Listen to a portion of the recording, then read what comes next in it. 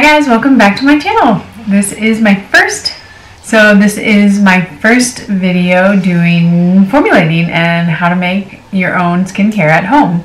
If you have been on my channel before, if you looked through any of my other videos, this is kind of a change in direction for me. So if you are interested in that, go ahead and check out the video. I will link it above and you can just kind of see why I made that change in direction. So as you can tell from the title of the video, this is all about how I started formulating and how you can start as well, and things to kind of check off your list and to look for when you're in the process of beginning, because it can be pretty overwhelming. So I hope breaking down a few ideas for what I did and what I think is a really great way to do it will help you. So let's get going. So first of all, and I really don't think I should need to say this, but you should be interested in it. So one of the first ways that I knew I was really into it was I was looking at all the ingredients on the back of skincare. I was kind of like seeing what worked with my skin, what didn't, what areas of my skin needed help, what didn't, and I had a cabinet full of skincare. Now, just because you have a cabinet full of skincare doesn't mean you necessarily want to make it.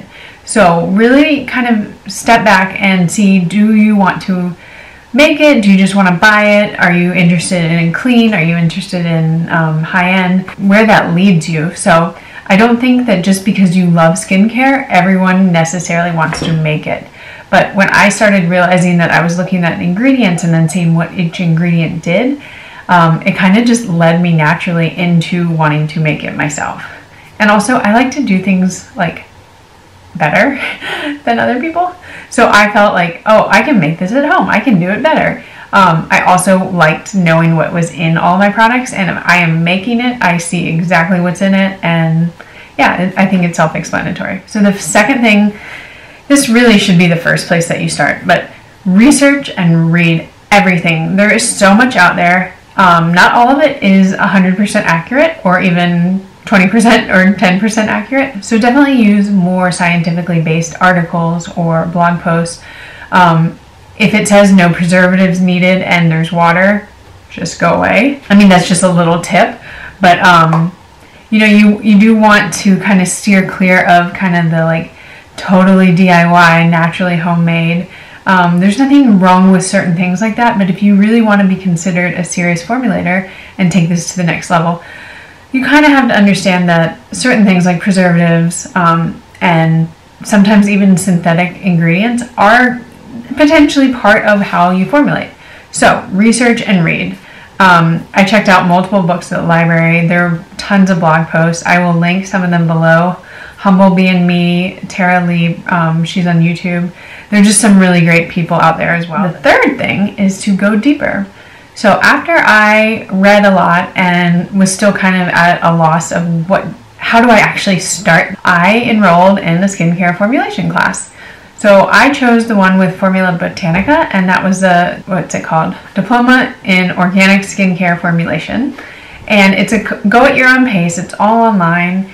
And I think I finished it in about 3 or 4 months. That was not me rushing. I was totally going at my own pace. Sometimes I wouldn't be able to formulate for a week or two.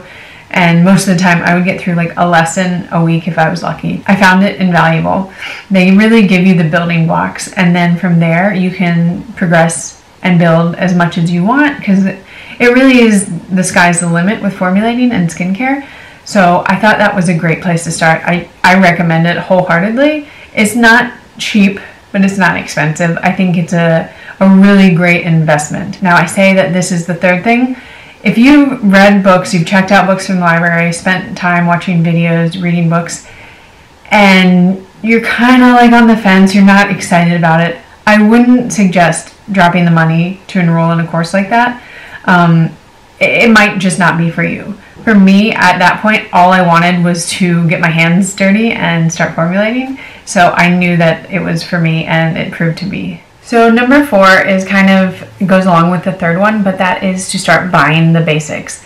Now, I don't necessarily recommend going out and buying every ingredient under the sun, but there are some things that I just think you're definitely going to need. So for example, some beakers. I have more, but they come in various sizes. You can buy them for like 10, 20 bucks on Amazon. I will link some below. Obviously, like spoons, you can buy these glass rods to stir, but you don't need to. I would just go with spoons if you have them. I started out with little like glass ramekins from my kitchen. So a lot of the things that you have in your kitchen will suffice. And then when it comes to oils and butters, you can buy a lot of the basics at, like, say, Whole Foods or a grocery store maybe. So you don't even have to go to a specialty store. But I would start with some types of oils that maybe you already know you like. So a lot of people have jojoba oil. I personally love rosehip oil, and I loved it before, so I had that. You can easily find sweet almond oil. You can easily find shea butter, cocoa butter. So these are kind of the basics. If you're seeing them come up again and again in different formulas, probably need them. I have all of that and much, much more. But start with the basics and don't go crazy. Like I said, you can buy these at the same time. My little glass ramekins worked really well. And I already had those in my kitchen. And spoons, already had them. Next thing, number 5, is understanding the important aspects of formulating. Like I kind of mentioned before, preservatives. That's one thing. If you're actually going to take things to market one day, if that's your goal, or even if you want to give it out to your friends and family, you need preservatives. That's if it has water. Anything that has water in it is basically a breeding ground for bacteria, mold, fungi. So putting preservatives in it, and they can be natural. I do pretty much 100% natural, and there are some really great preservatives out there. So don't let that word scare you. Do a little bit of research into it and really think about what you need to do to make these legit. And basically, like, you don't want to embarrass yourself. Labeling is another big thing to understand. There are some basics of kind of what you need on it. If you're based in the US, which is where I am, it's actually a little bit more lax. But if you go by EU standard, that's what I will do. You're basically following the highest form of the guidelines for your labeling. So of course you need to have how much is in it. I'm just using the ordinary, this bottle as an example. So you will need to have how much is in it. Here we have 30 milliliters. You will need to have your either directions or ingredients. Sometimes they don't list the ingredients if it's a super small bottle. All the time you can find them elsewhere. You also need to have how long it's good for. So on this one, this is sea buckthorn oil from The Ordinary, and it has this little, I will post it above. It's a little like jar, and it says 6M. So this is good for 6 months. So that's something important to keep in mind. But there's a whole lot of information out there on labeling. And if you really, like I said, if you intend to go to market, you do need to learn the basics of it and not just put your name and what it is. Okay, number 6 is to start small and keep it simple. My dad always said, KISS, keep it simple, stupid. But I'm not saying you're stupid. So I started even before I took my course, I was just itching to get into it. And what I started doing was making oils. I just made facial oils. I didn't even use any antioxidant, which vitamin E you'll see added to a lot of facial oils. And that's because it's an antioxidant, and it helps reduce the oils from going rancid and spoiling over time. It just makes them have a longer shelf life. They don't need preservatives, but I wasn't even putting that just because I was using it, and I was using it pretty quickly. But I would definitely recommend starting to play around and use something like a facial oil, where you're just mixing 2 oils together. And you can play around with the percentages. Yeah, just play around. I think oils are one of the easiest ways, and you can kind of see what your skin likes, what other people's skin like.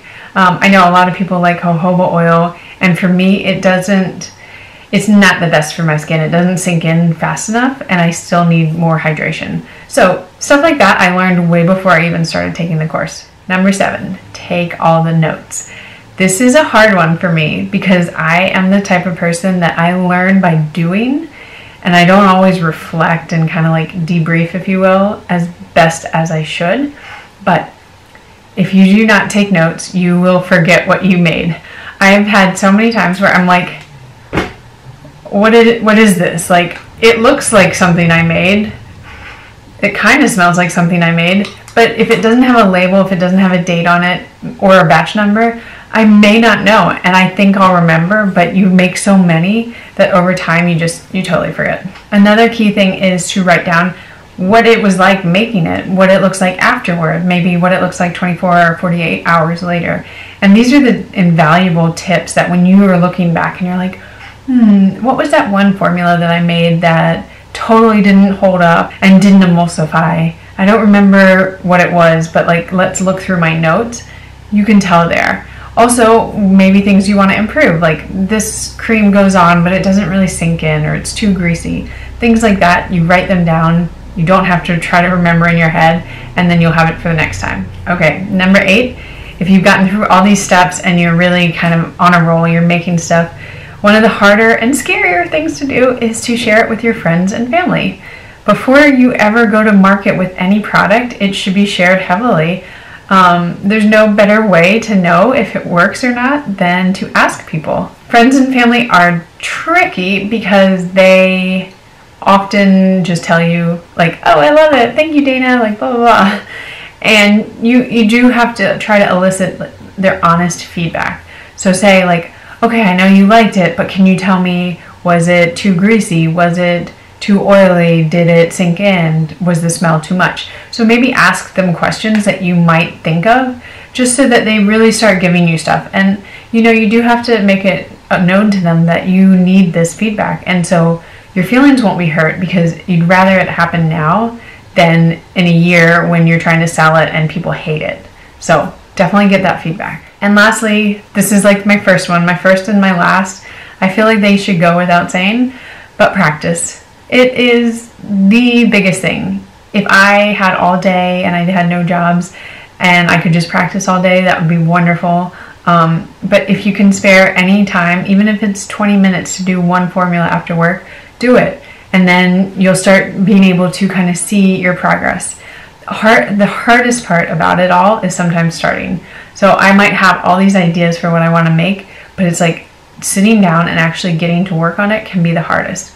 But just put some music on, put a podcast, whatever you need, and start going. I don't know how else to say it because it's one of those things where it's like you just have to start. But I promise you it's not as scary as it seems, and it's the biggest thing. Just go. And number 10, you're going to fail.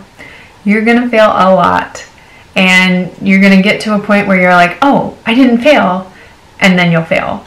And that's okay. That is absolutely okay. That is actually how you learn the most. If you never failed at anything, you would never change anything. Things would just remain the same, and it might be mediocre at best.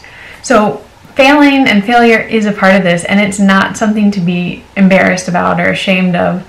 It is really your biggest learning lesson. And if you've written down notes, you can use that to be like, well, this emulsifier didn't work with this and this temperature, and then you can change it, and then the next time it might be better or worse, but you keep going and just expect failure to be a part of it, and don't be too hard on yourself. So guys, I think that's it. So those are 10 different things that I had to kind of contend with when I started, and I hope that if you are starting, these are some of the things that you're thinking about. Feel free to ask me any questions below about maybe if you're starting and you don't know where to turn. I'm happy to help. So I can't wait until my next video, and thank you guys so much for watching. See you next time. Bye.